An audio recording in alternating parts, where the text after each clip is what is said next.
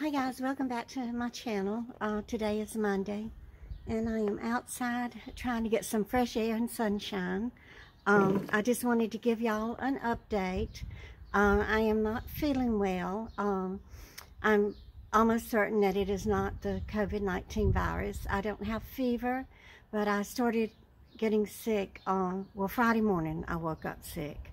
I could barely get out of bed. When I did get out of bed, my knees buckled. I was so weak, I just couldn't stay up. So Jill had to call out of work, and she's going to be taking a short leave of absence until I get to feeling better and I'm able to take care of the children and take care of the household duties again. So I appreciate Jill's hospital co-workers for picking up the slack for her and for letting her have this time off so that she can take care of her family and give me the opportunity and the time to take care of myself and to get well. So I did come outside today because I know vitamin D is a great benefit to our health. It's a great healer. It makes you feel better and makes you heal faster. So I am going to pull my sleeves up and try to at least get some sunshine and vitamin D absorbed into my skin. So I'm taking my Cold FX. Thank you for my Canadian friends for keeping me supplied in my cold medications. I just appreciate y'all so much, and I appreciate you coming back here every time I post a video and leaving comments and letting me know how y'all are doing and how your families are doing and all the things that you're doing to stay safe during this outbreak. You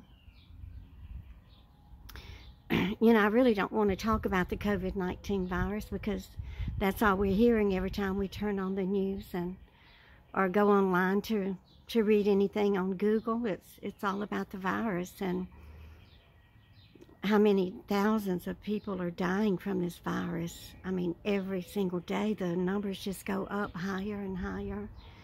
And, you know, you just have to think about all the hurt and pain and anguish and all the sadness that's going on in our country today. And I just pray for everybody. I just want all of y'all to know that I've been praying for you to stay healthy, for your family to stay healthy and safe and protected from this. You know, you really do have to stay inside your home. I haven't been out in over 2 weeks, and I plan on staying in. You know, we're just doing everything that we can possibly do to stay protected from this. And Jill got a notification from her work today saying, from her job, saying when she does return that she has to be specially fitted now for the N95 mask. Instead of just ordering, you know, a small, medium, or large, they actually have to go into the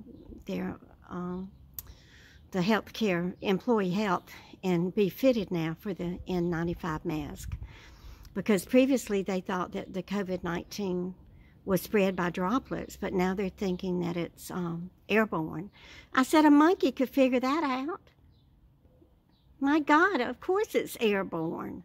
I mean, the way that it's spreading like wildfire, you don't have to just go get a droplet on you or somebody sneeze and spray droplets on your face or in your mouth. Of course it's airborne.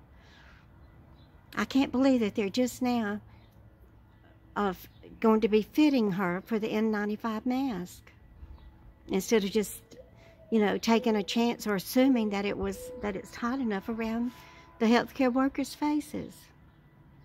That really bothers me and upsets me. You know, if the healthcare workers aren't protected, then there's nobody to take care of us when we get sick. So that's the country's #1 priority. And you know, I just pray for our country, and I continue to pray for all the healthcare workers, and to let you know how proud I am of you. And I know that it's taken a lot of sacrifice, a lot of hard work, and just sheer grit and determination to be able to get up out of bed every morning and take your shower and get ready and report to the hospital and the emotional toll that it takes on you to treat people who are so sick and, you know, who are likely to die from this. And what's so bad about it is that the ones who are in ICU and the ones who are so deathly ill from it on ventilators, you know, these people are all alone. You know, your family can't even come and visit you and be there to hold your hand and to pray with you and to be with you whenever you do take your last breath. It's just very, very sad.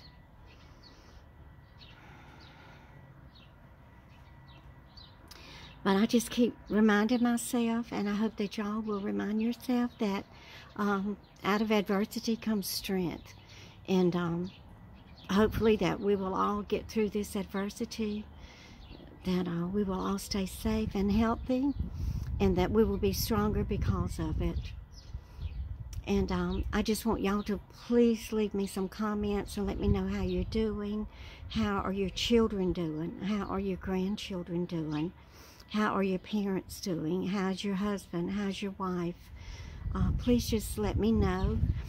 You know, I am so close to so many of you.